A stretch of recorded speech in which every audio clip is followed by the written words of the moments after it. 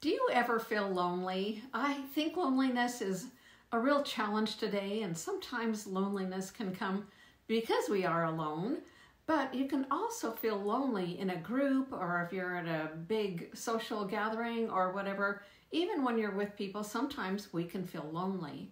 So feeling lonely can also come from different or unfamiliar experiences, like being in a new area. Maybe we're not really able to connect with new people. Sometimes loneliness can also come from social media. If we are only or mostly connecting with people through social media, it can really be lonely because we're disconnected from the genuine human interaction that we all need. Let's face it, we need that human interaction. Sometimes we can be judgmental about ourselves, and let's face it, it's not really truly connecting. Loneliness is not fun, and we want to be able to help ourselves move from loneliness to the connection, because we don't really want to just stay there and feel stuck in that loneliness and that emptiness. And I'm going to tell you a couple of things that help with loneliness, some essential oils that I feel are very, very helpful in those times when we're feeling just kind of alone and lonely. So make sure you watch to the end so you can download my guide on managing emotions. So the first one that I want to talk about is marjoram, and I'm sure you've all heard of marjoram. It's an herb, and this oil is the oil of connection. And this oil can help us recognize our own barriers that we sometimes put up, and those things that can contribute to loneliness.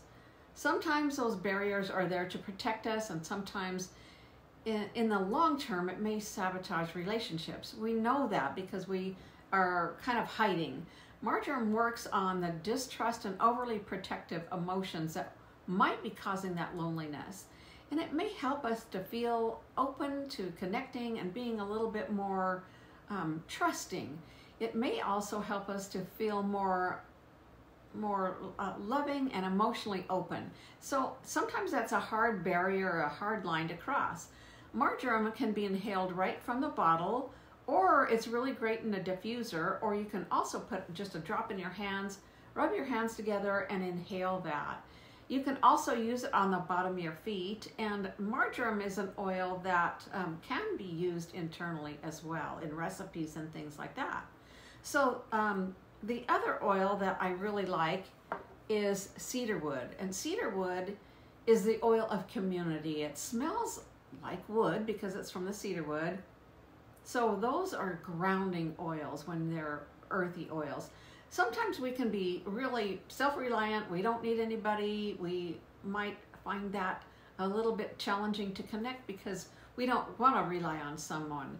Cedarwood can help us feel a bit more aware of those that we can really maybe get in contact with, and family, friends, those people that are around us that help us to have a feeling of belonging. And we all want that, correct?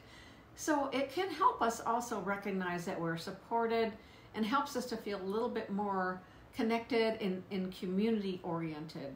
Cedarwood can also be used by the same way, excuse me, as the marjoram.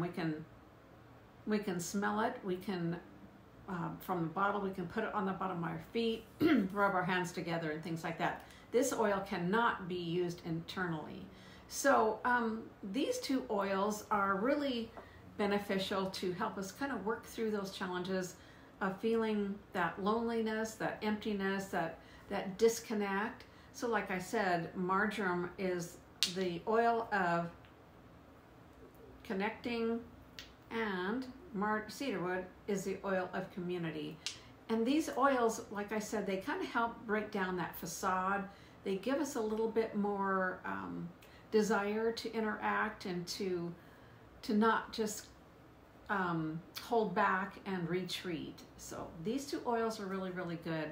So if you've enjoyed this video, hit the like button and subscribe for more tips in the future on managing emotions. You have a great evening. You take care. Thanks. Bye.